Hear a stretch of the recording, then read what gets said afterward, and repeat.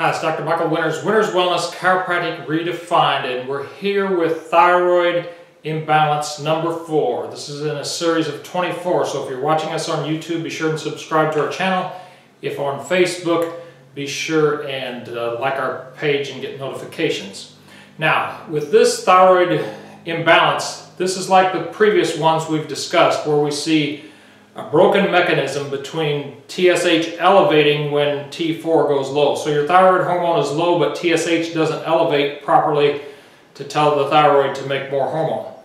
The problem in this situation is a pituitary hormone called prolactin is elevated, and that messes up the signaling between the hypothalamus and pituitary and the thyroid. So TSH doesn't elevate properly.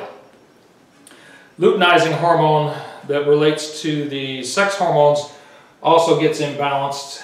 From an herbal perspective, we can address that with chaste tree in women and tribulus in men.